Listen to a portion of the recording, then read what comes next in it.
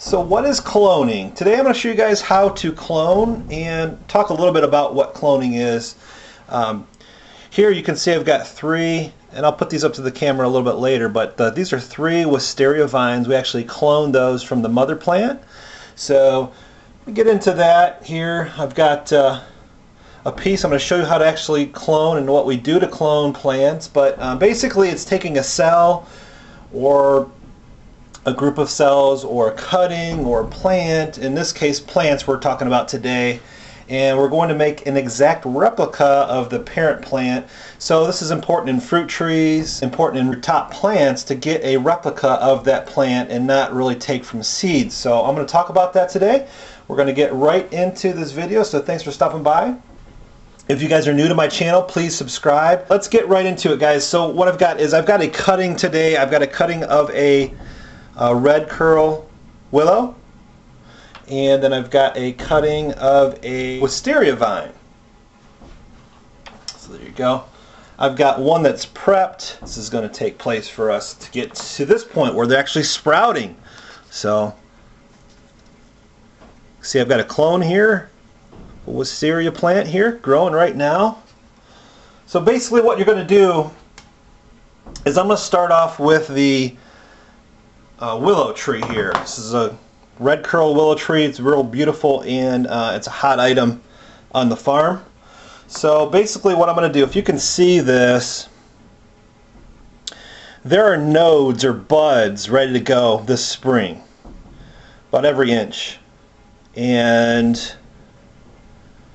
what we want to do is we want to be cognizant of where those buds are. So basically what I'm going to do is, in order to clone this, I want an exact copy of this tree. I should tell you this too. These pruners here, before you start, you kind of want to have, you don't want any fungus problems.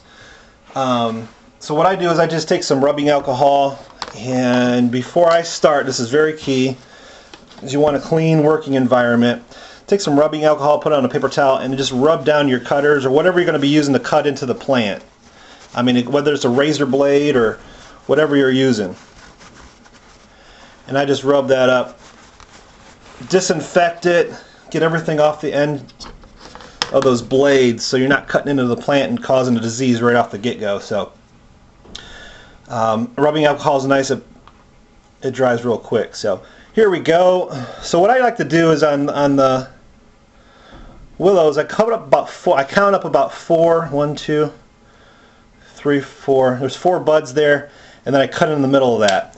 So basically what we have, and you got to make sure that you've got the buds planting, or when you're planting them or cloning them, the buds are facing up.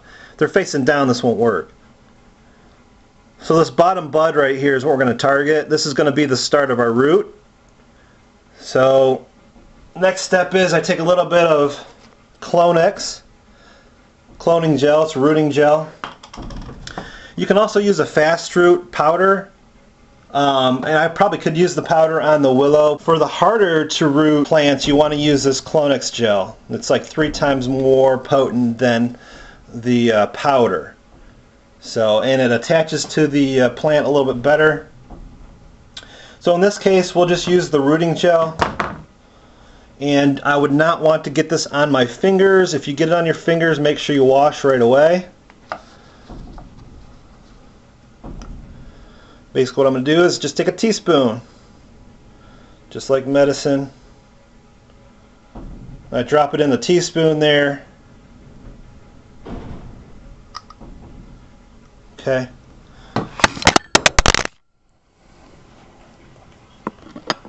And we are expecting technical difficulties in this video because that's how we roll. Sorry about that, guys. The camera actually fell, but here we go. It looks like almost like Dimetap, if you guys are familiar with that. So that's what we have. We've got our rooting gel in a spoon, and it makes it easy to work with a spoon. So like I said, this is going to be our target. We're going to target the bottom of this plant, and we're just going to rub the gel in there, swirl it around so it's got a nice amount there, and that's all there is to it.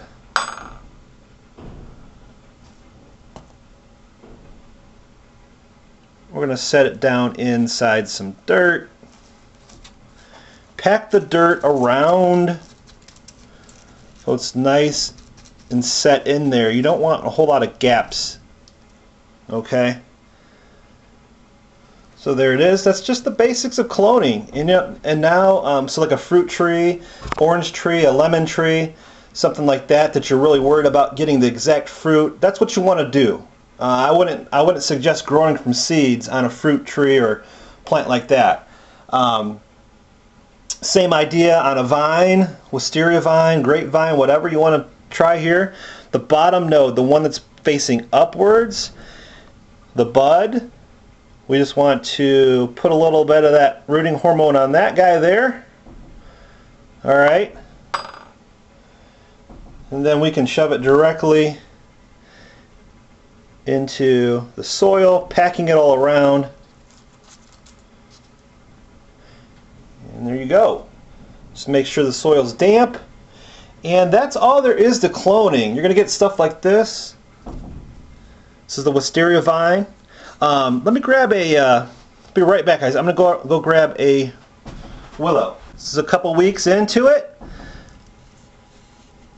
And you've got another tree growing right here. So there it is. Hopefully you guys enjoyed this video today.